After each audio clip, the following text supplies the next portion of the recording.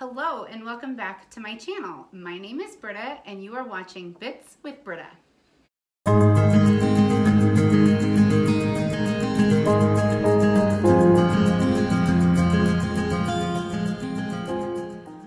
Thank you so much for watching today. If you are new, please consider subscribing and pressing the little bell icon for notifications.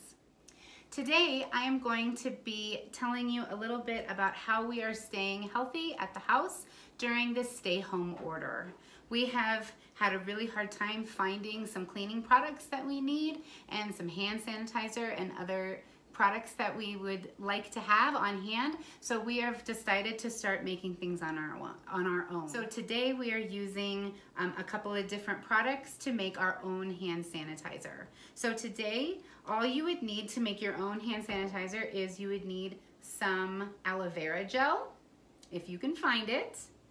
We couldn't find any rubbing alcohol, so my husband got some alcohol from the liquor store, and this is 190 proof, 90 to 95% alcohol, and so this is like Everclear.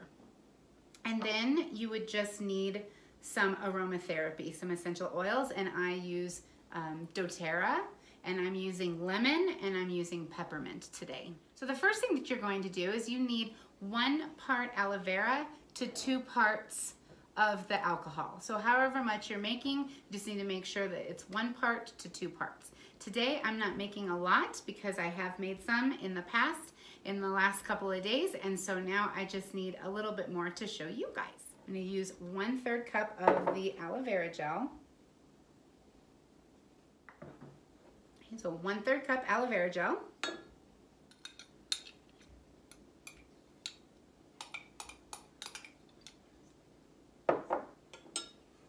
And then I need 2/3 of the alcohol.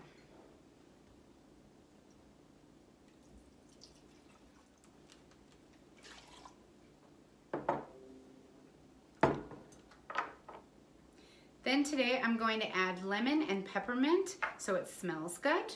So I'm using essential oils. I'm going to use 3 drops of peppermint and 3 drops of lemon. Sometimes they come out really fast, so you have to be careful. And then you just mix it together. Then when you're finished mixing, then there you have it. Then you have all of everything that you need for your own hand sanitizer. There's a couple of different ways that you can do this. You can either use an old hand sanitizer pump, or you can get a spray bottle and just put your product in there. I really like having the spray because I think it works a little better as a spray and it smells wonderful and it keeps your hands nice and sanitized. The next thing I'm going to show you is how to make a mask. Here where we live right now, we have an order that we have to have a mask on anytime we are outside. So I made masks out of LulaRoe Leggings. I am not a sewer by any stretch of the imagination, so since I can't sew, I needed something that I could make that was easy enough for me to just cut from fabric. So here is how to make a LulaRoe mask out of leggings. So you take the leg of your leggings and just kind of see how much material that you're going to need. So you cut off the bottom. Then you have the bottom of your legging. You're going to need at least 1.5 inches. You're gonna cut out of one side of each side of your mask. So I'm gonna cut 1.5 inches from one side. This is where your earpiece is gonna end up being. Doesn't have to be pretty, it just needs to be effective. Cut out 1.5 inches from the other side. So now I have a section cut out on each side.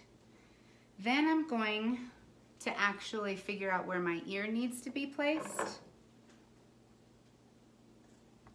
Make a small cut for your ear hole on both sides.